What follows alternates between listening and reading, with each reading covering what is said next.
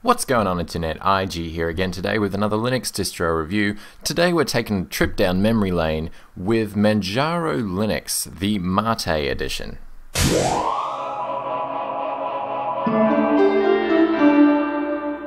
Now, Manjaro Linux have been around for a little while now. They package quite a few number of desktops, and their community has really grown over the last couple of months since they've been around. They are a fantastic user-friendly approach to Arch Linux, which is a great introduction to those who want to get a little bit more down and dirty with how Linux works. Having said that, it's actually not that difficult to get a grasp of this distribution as far as the way it works and the way you manage it and the way you install software, etc, etc. Just recently they've released, or at least the community have released, a Mate edition, which is of course got the Mate desktop on top of it. Mate of course being the fork of GNOME 2 that happened a while back as well. Consequently, it does look like a distribution from yesteryear, which I've actually got to say is pretty nostalgic for me. All the controls along the top here remind us of all of those distributions of a year gone by, and it's great to see that if users still want to use this type of desktop, then the option is there for them. Now, what does Manjaro bring to the table? Well, like I've already mentioned, Manjaro brings Arch Linux, one of the simplest and most elegant Linux distributions out there,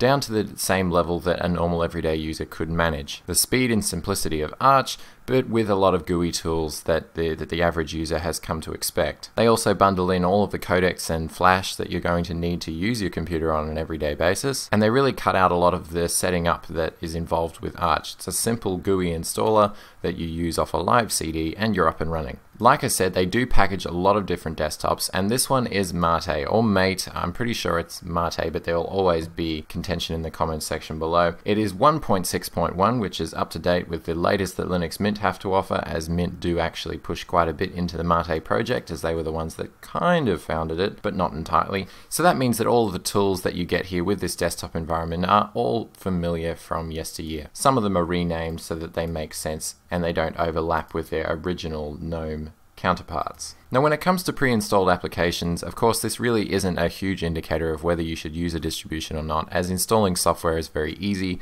but they do cover their bases. They've got basic Office software there with LibreOffice and a dictionary. They've got some interesting cute development tools here, as well as the basic needs that you're going to have for music, movies, and burning disks. It is a relatively bare bones distribution in that it's not going to give you a whole bunch of tweaks and craziness out of the box, but it gives you a really solid base to work off. And because Manjaro is a rolling distribution, you get to stay up to date with the latest Linux kernel and the latest packages. Of course, the GNOME Control Center is also here, a centralized location for all of your personal settings, and again, most of you will be familiar with this if you've used Linux for more than 2 years. So what do I like about this distribution? Well, first of all, the system resources that it uses are relatively minimal. Also, it has a relatively nice design element going with it.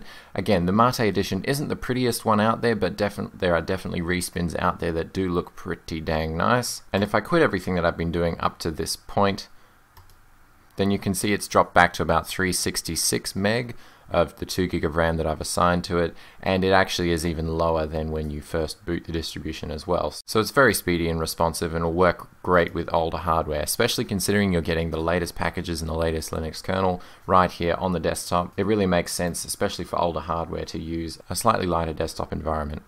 Having said all that, it's still fully featured with all of those lovely applets that we used to love having on our task panel. And it really brings everything that made GNOME 2 famous over the last couple of years. Manjaro has become a fantastic distribution in its own right. It's brought some great tools to the table, and it's really made Arch Linux very accessible for the average everyday user. If you're getting bored with the Ubuntu camp, like either Ubuntu or Linux Mint or those sort of new user-oriented distributions, then I definitely recommend that you give Manjaro a go, because of the fact it gives you all of those out-of-the-box tools to get up and running very quickly, but you still get to enjoy all the perks of Arch. It's lightweight, it's very speedy, it's minimalist, you don't get anything that you don't necessarily need, but it covers you also when it comes to drivers and fantastic hardware support as well. Their community is growing rapidly, so I definitely recommend that you jump in there and say hello, and just evidenced by the amount of desktops that these guys are pushing out now, it's pretty incredible. Now, if you'd like to know more about Manjaro as a distribution, then definitely go and check out Linux Spatry's channel. He's been doing a great series on Manjaro and all the individual elements of the distribution that make it unique. So if you'd like to find out more, then definitely head over to his channel. I will throw some links in the description below. So that's it from me, guys. Just a quick distro review this week. We've got big releases coming up from OpenSUSE, Fedora, and Ubuntu in the very near future, so I'll be taking a look at those in the very near future. And also I'll be getting around to a series from smaller community contributed distributions that I've been contacted about or that I've heard about throughout the last year as well. So let me know of any small random distributions that you've heard about and you think are pretty special in the comments below, and I will look into them as well. Thank you all for watching. Like the video if it helped you out, and feel free to click subscribe if you like this content on a regular basis, and I will catch you all next week. Peace out, ladies and gentlemen.